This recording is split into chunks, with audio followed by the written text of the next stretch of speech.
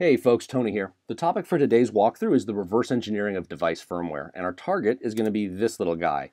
It's D-Link's 932L webcam. It retails around 30 bucks, and it's a great entry point when you're first learning about reversing firmware and hardware. As a matter of fact, in a later project, we're going to crack the case on this thing and go the hardware route, but let's stick with the firmware for now. Here's how it's going to go. We'll start by downloading the firmware from D-Link's support site, because you gotta love it whenever they make things that easy for you. Then we're going to slice and dice the binary with some simple tools and methods, and the goal of all that's going to be to extract the file system, right? So that we can leave you in a place where you can browse the contents of the file system, just explore, like you would if it were on any other computer. And we're doing all this because getting to this state where we can browse the file system is kind of the first step when you're reverse engineering. Remember, attackers reverse engineer firmware so they can find vulnerabilities, right? Things they can exploit to attack other elements of the ecosystem. The backdoor vulnerability I blogged about last week, that's a pretty good example of what we're talking about here.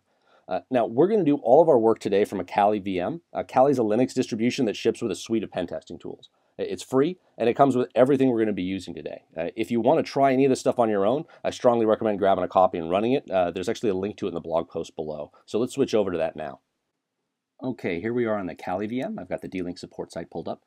We can see our camera on the right there. I have version A of the hardware for this thing, so it looks like the latest firmware for me is version 1.14.04. Let's download that firmware and switch over to the terminal so we can see what we are working with here. Zip archive, so let's unzip it. Okay, it looks like I've got two files, a PDF with the release notes, and then below it a .bin, so a binary file. That's probably what we're after. We can double check that by running file against it. The file command is just a way of asking Linux what it thinks about the contents of this file.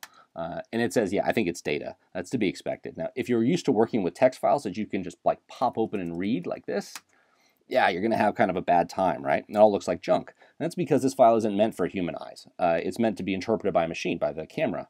And this is where the reverse engineering really starts. We're going to take this file that we can't read, work it over, and wind up with a file system that we can browse through. One of the first things we can try as we're doing that is to search the file for printable characters, right? Things that we actually can read. The strings command will do that for us. So we're going to feed strings this binary and ask it to tell us if it sees 10 or more printable characters in a row.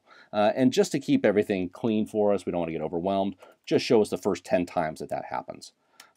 Okay, that's way better. Now we can read this stuff. And then check that out. The first line there says U-boot. That's great. That's going to be handy later. We can also see a bunch of other stuff in here too. Strings is a great tool. You can use it to find API keys and other fun things in files, but it's not high fidelity. We're only looking at the printable characters here, so we're going to lose a lot of the meat of what's in the file.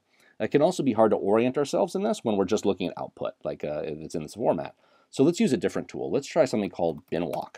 Okay, binwalk, when we feed it a binary file, just like strings, it's going to parse it out, but it has a library of signatures in it, things that it looks for in a file. And when it comes across something it recognizes, it notes the location of it in the file, basically just reverse engineering to create a table of contents for us.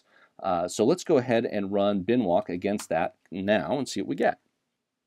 That was easy. Looks like we can see it's called about 10 places in the file where it recognizes something. And cool, hey, the first one there is U-boot 113, the thing we saw in the strings output. And it says we can find that, the location of the file is 106352. Now, I'm happy to see that U-boot's in here because that means that it's running Universal Bootloader. When you first power on a device, the bootloader is what tells the machine, hey man, here's the operating system you're going to be running today. So that means U-boot inherently has to know where the OS is. And the way it knows that is by tracking it with a UImage file. And sure enough, if we look down below past that HTML stuff, there it is. It's the UImage header. The formatting is ugly here, but I do see some pretty cool stuff. I see the image type is OS kernel image. Compression type is Lisma. That just means it's been compressed into a Lisma archive. It's basically the same as a zip file, just like you're used to, just a slightly different format. And then finally, the image name is Linux kernel image. So that's all super promising, especially because right after that header, what is that, starting at 327744, there's a big old hunk of Lisma compressed data in there. It's great to know this is there, right? But it doesn't really do us a whole lot of good if it's just wrapped up and stuck in this binary. We need to carve it out so we can work on it. binwalk has the ability to do some of that carving for us, but just to give you some exposure to some other tools, we're going to use something called DD. And DD stands for data duplicator, right? Just like you copy files on a computer, except DD will copy portions of files off of something. So we're going to say, DD, I'm going to give you as an input file this binary. I want you to go ahead and skip ahead for me to 327744 because that's where the Lisma starts. So it's going to copy everything beyond that point. Use a block size of 1. Don't worry about what block sizes are for now. You can Google DD block size if you want to learn more about it later. And when you copy all this stuff, you got to write it somewhere. So write it to an output file, and let's call that kernel.lisma. Okay, give it a second to do its thing. And as soon as it's done, we are going to try to extract this Lisma archive. We can double check to make sure that it actually worked the way we wanted to by running file against it, just like we did earlier. So file kernel Lisma. And cool, it recognizes that this is a Lisma compressed archive. So that means that we can unlisma it, right? Just like we unzip, so unlisma kernel. Okay. And let's file the results. More data, just like we had when we first started, right? And just like we did at the beginning, we could run strings against this, but since you've already seen that, let's crank binwalk on again. Binwalk kernel, so that we can build out that table of contents. Whoa, way more stuff in here than there was last time, right? And check it out, down at the bottom here, there's even some Lisma compressed data. It starts at what, 4038656. We're gonna come back to that in a second. For now, let's scroll back up to the top just to get a lay of the land. See what we're working with here. Lots of Unix file paths. That's what you'd expect given we're in a Linux kernel. And okay, finally, cool. Linux kernel version 2.6.21. That's a really good piece of information just on its own. Linux is up on version 4 now, and Linux 3 came out in like 2011, I think. So even though this firmware is relatively new, it just came out a couple months ago, the kernel it's built on is significantly older. So try Googling Linux 2.6.21 vulnerabilities to see why that's relevant and can be fun. But for now, let's just cruise back down to that Lisma file.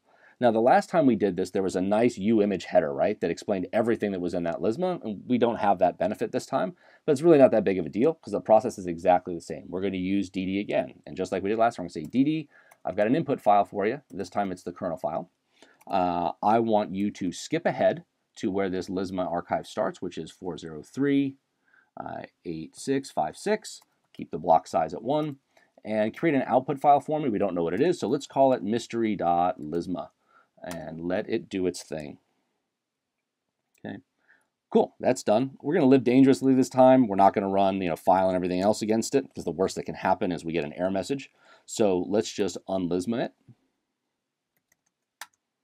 and run file against the results. Cool, we got a CPIO archive. That's really good news because a lot of manufacturers, D-Link included, will store the file system in a CPIO archive. So all we have to do now is unpack this and we should be all good. It will be a whole file system though, right? So it's going to be pretty big. So let's go ahead and make a directory to keep things tidy. We're going to call that directory CPIO, and let's go ahead and change directory into CPIO now. Okay.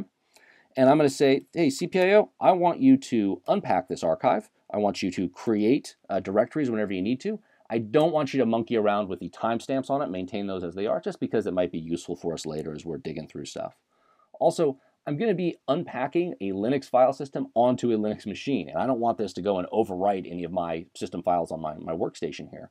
So I'm going to say, by the way, CPIO, no absolute file names, just to make sure that we keep everything nice and clean. And then finally, we got to tell it, I want you to run this all against this mystery file that we have here. Okay, that looks like it did its thing. Let's take a look. And yeah, it did, it worked. Cool, we have everything. The whole file system is unpacked here. We can kind of browse through it now to our heart's content. We can do all sorts of stuff.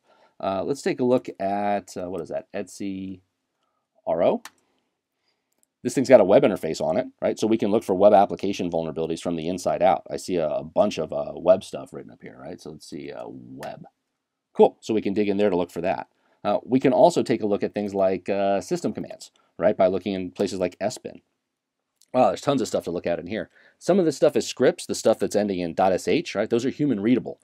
So we can pop those right open. Let's take a look. We can more sbin config.sh. Right? Lots to look at in here. What else? We've got, let's try, storage. See what it's got. Cool, it looks like it's actually setting up how some accounts are created. What else? I can see some stuff for FTP. Kind of the list just kind of goes on and on here in terms of what you can do. Taking this back to last week's backdoor vulnerability, the Spider Labs team got into the firmware just like we did here, and then took a look at bin login, right? And they reversed that binary, and that's where they found the references to DBL admin, and that's where the backdoor lived. Anyway, short on time, so let's wrap this whole thing up by looking at what we did here today. We did everything today on a Kali Linux virtual machine, and from that VM, we went to D-Link's website, where we downloaded the firmware for this camera, the D-Link 932L. The first thing we did was try to read the firmware like it was a text file, and that was pretty ugly. So we used a few tools to dig into it. We ran strings against the binary, so we could check out the printable characters in the file. We saw some stuff, but we wanted to be a bit more organized, so we ran binwalk against it, which parsed the whole thing out and created a table of contents for us. We then saw the U-boot loader, and since that's responsible for loading up the operating system, we knew we were on the right track. When we saw a Lisma compressed archive that looked like it might have what we wanted, we went ahead and used DD to carve that out. The result was a Lisma archive. We used file to make sure that that Lisma archive was in good shape, and then we unlismed it to extract the archive. We ran file against the result, and again, saw it was a data file. So we ran binwalk against it, and saw that the Linux kernel was pretty old, and also saw some more Lisma in there. So another trip back to DD to carve out the archive, and another round of unlisming, and we had a CPIO archive.